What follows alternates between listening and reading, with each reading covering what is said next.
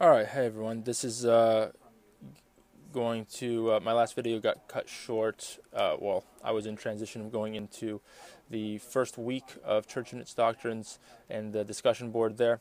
So basically, if you open up your discussion board for week one, you're going to see a series of questions. What does the average person today believe about God? On what do they base their ideas? Can God's existence be proven by reason? And what relevance does the doctrine of the Trinity have today? How would you explain it to the average person?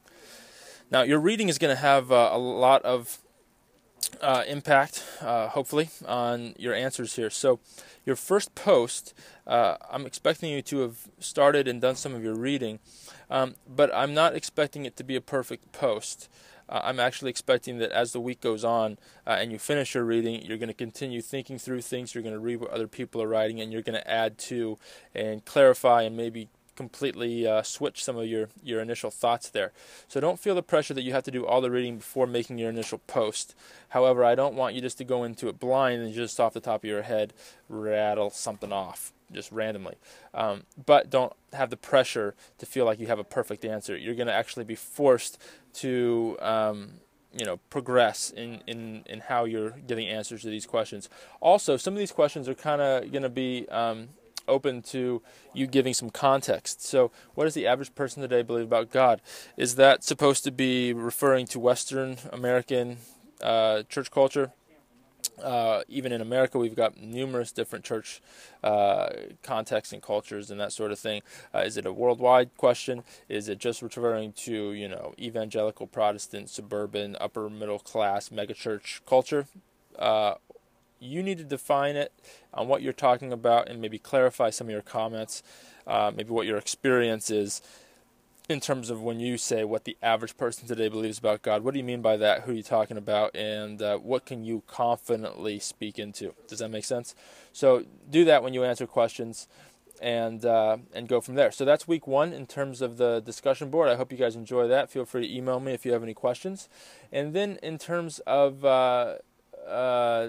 the quiz, let me go and give you an idea the type of questions that you're going to have with week one.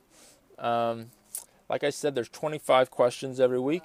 It's going to be multiple choice on all the questions. I think we have sometimes you have a fill in the blank or true, false, not false.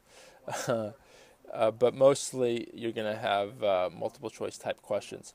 So to give you an idea of the type of question, something related to theological concepts. Theology is the study of, and then I may have something like a form of a definition there. So another question, theology is the study of a creedal system as developed by, I'm not going to give you the rest of the question, but that's the type of sentence that it would be.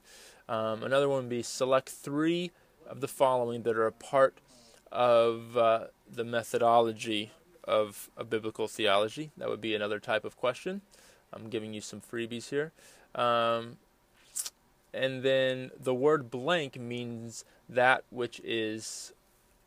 So that's one of the, I think, two this week that are fill in the blank. So most of the stuff as you're kind of studying and retaining information is going to be, you're going to just need to be familiar with it because it's multiple choice. Something else, in 1919, modern theology took a new turn when blank this person, and then there's a multiple choice option of who they were, trained in a certain type of theology and then rejected it. And there's some more to the question, but that's the type of question you're going to have there. And then just defining terms. So when you see a key term, you're going to make sure you're familiar with that and recognize the definition with that.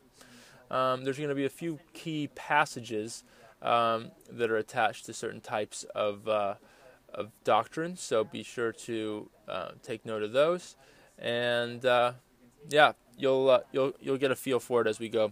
And how these quizzes work, but they I wouldn't say they're easy, but as opposed to previous courses where there's only like 5 or 10 questions, this has 25 every week. So there's some flexibility to get some wrong and still do okay on the quizzes. But you're going to want to be sure to do the reading, listen to the lectures before the quizzes, and let me know how it goes. All right, look forward to interacting with you guys this term, and many blessings as you start.